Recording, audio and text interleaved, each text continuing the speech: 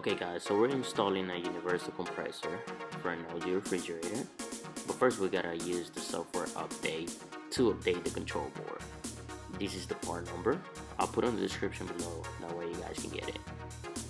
So first we gotta look for the connection where you connect the software update to the board, and you gotta make sure which cable you connect it to. It comes with two cables, one is TX, the other one is labeled VCC. First you connect it to the software update, and then in this case it was a TX, so you connected the one that says TX to the board. You turn the update on, you press it once, and it's gonna start checking.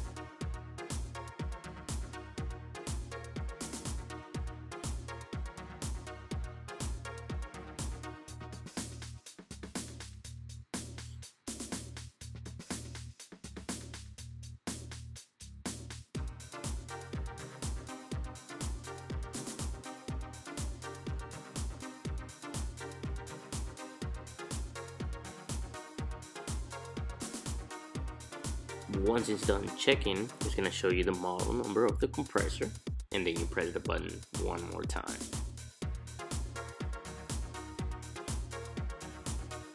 And then it's going to start downloading the software update onto the control board.